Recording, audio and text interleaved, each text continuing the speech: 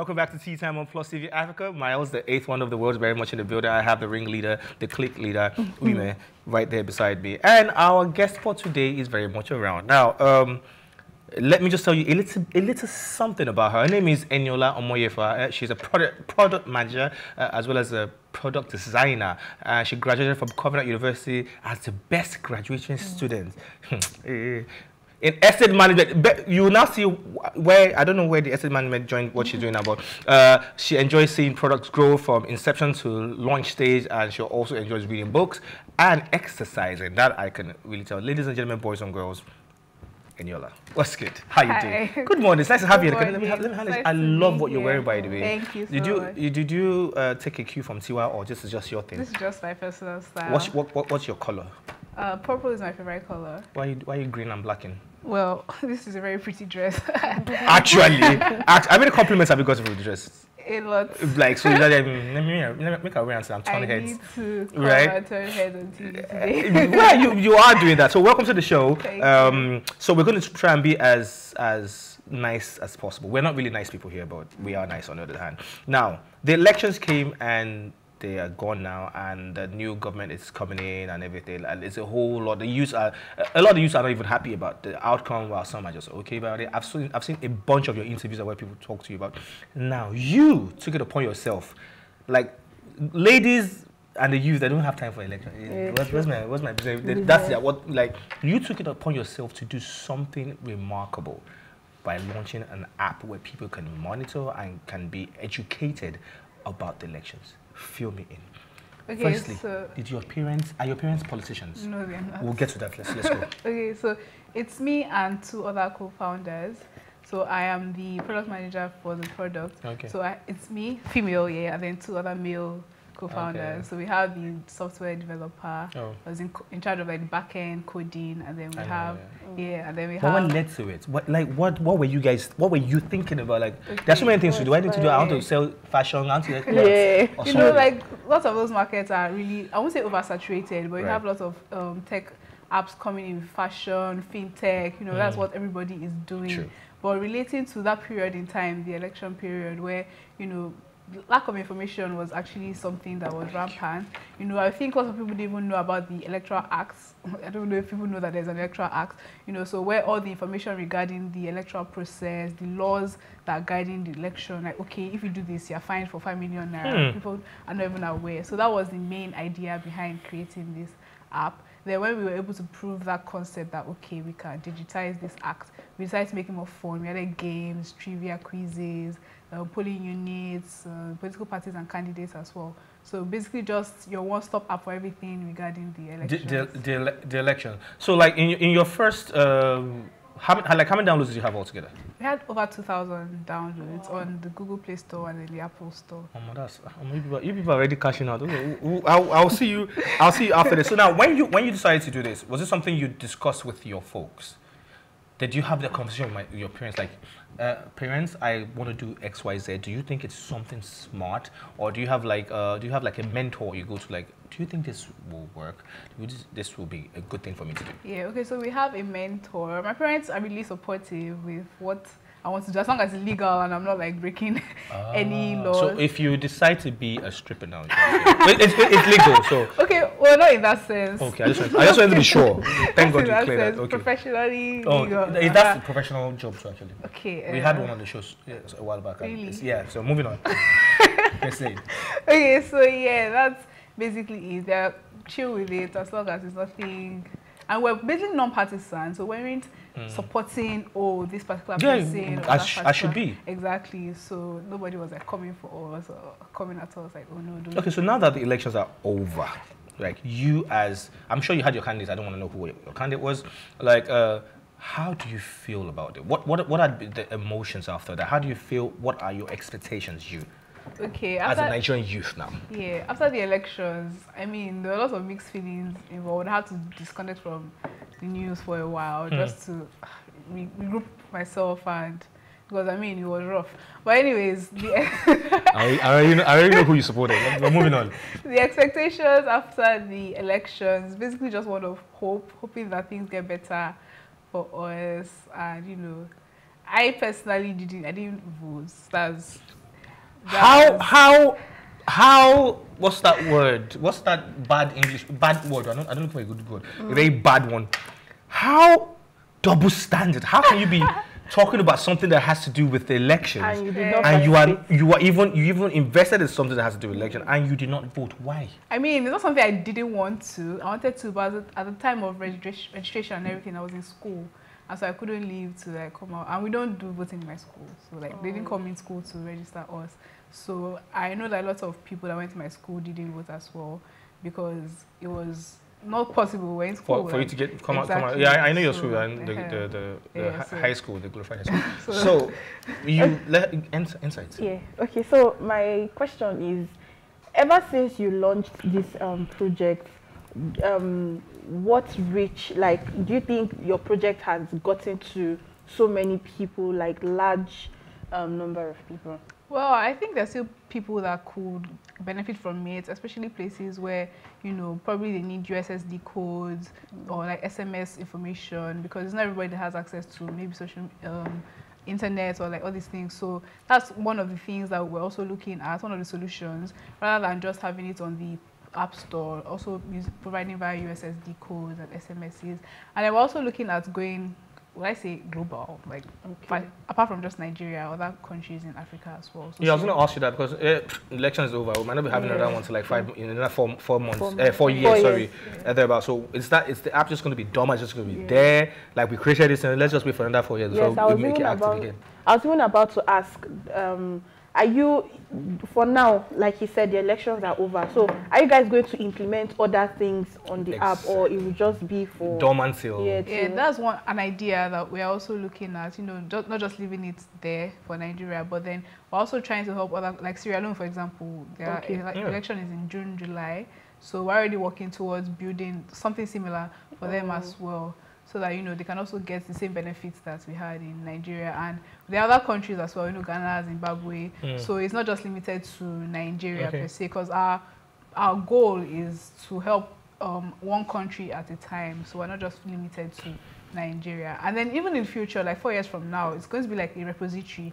Be like, oh, what happened past 4 years? Who were the people that were actually running for the election and all? So it's not just, doesn't just die with the election period. Oh, so you guys are going to have different apps for different. Well, I thought you guys were going to like merge everything. Like in the app, there's a page for Sierra Leone, there's a page for Ghana. Yeah, it's different apps for different countries. Because you also have to look at color. I mean, that's going very deep, but Nigeria's color is like green. So if you're going to Sierra Leone, you have to use blue. Because we have like someone in Sierra Leone that is informing us, and they're like, you can't use green because green is kind of partisan.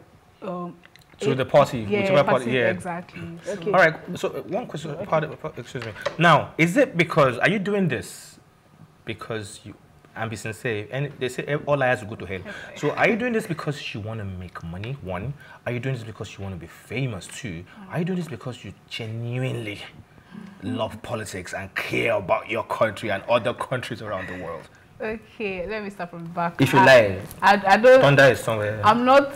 I would say I'm 100% into politics. Like, oh, this is my life's passion and my life's goal. No, I mean, I have other passions as well. But okay, and then about the money, it's a social impact project. So what we're doing is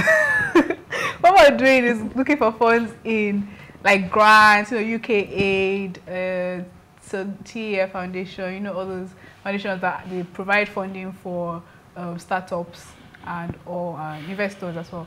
And you asked one last question, I cannot remember.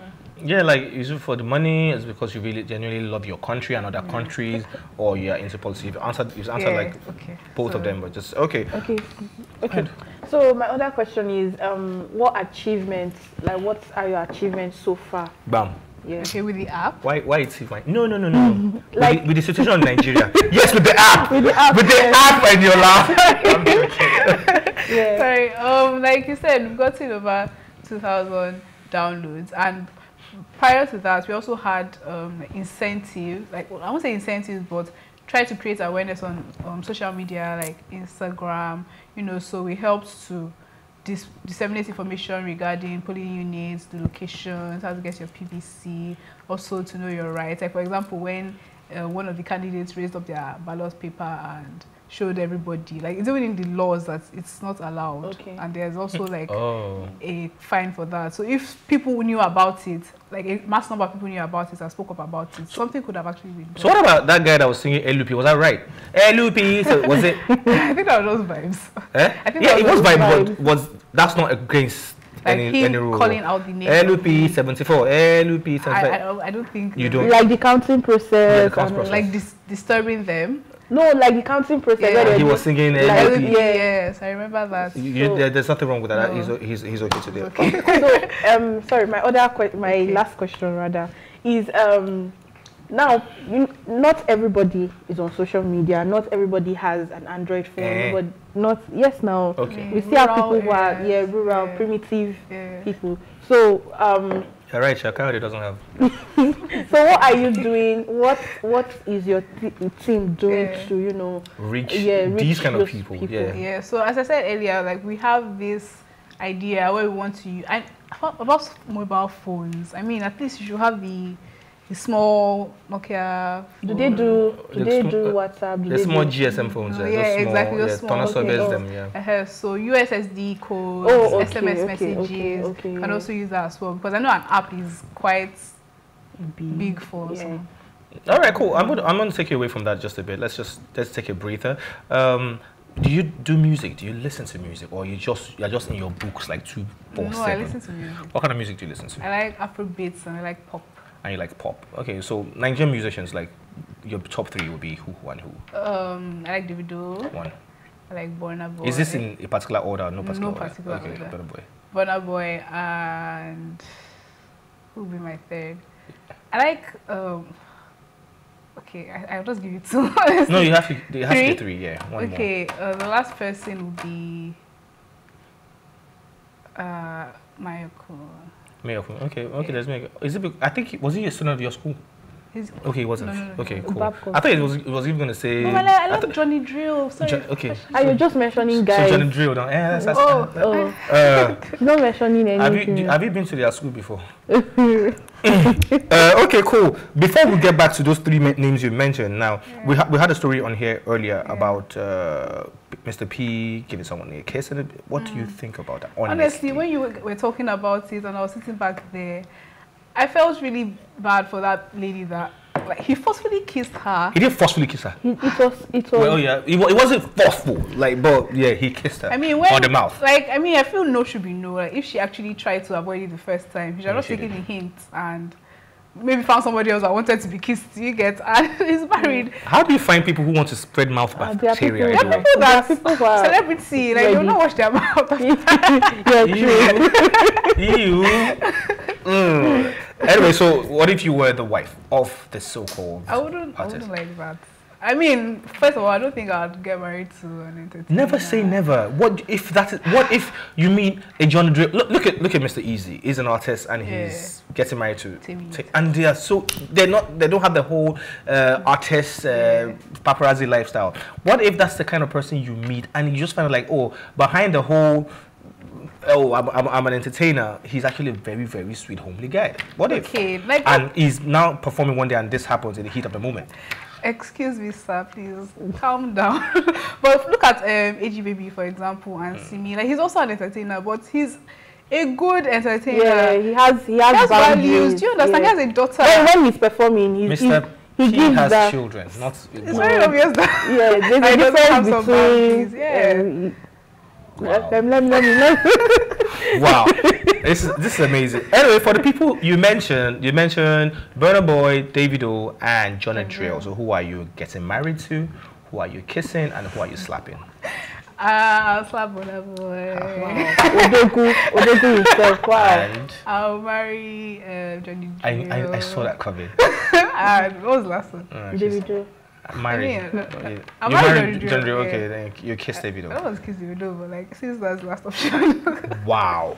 Choma. Wow. I don't want to kiss Davido. Okay, so before we let you go now, how can we reach you on all your social media platforms? And whoever wants to check out the what's it called, the handle for the app, how do we go about that? On Instagram and on Twitter, it's @voteinfo_ng. So what do we gain to learn when we go there? Because if I'm just going to go and waste my data, because Instagram will chop data.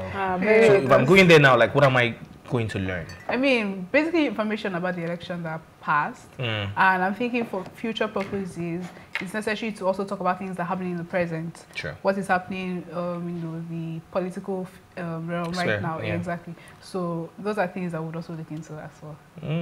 Okay, so what about you? How do we follow you? Okay, don't you want to be known? Are you married? You're no, running for boy. Put out your handle. Let's enter your DM. My handle is _BlackToffee.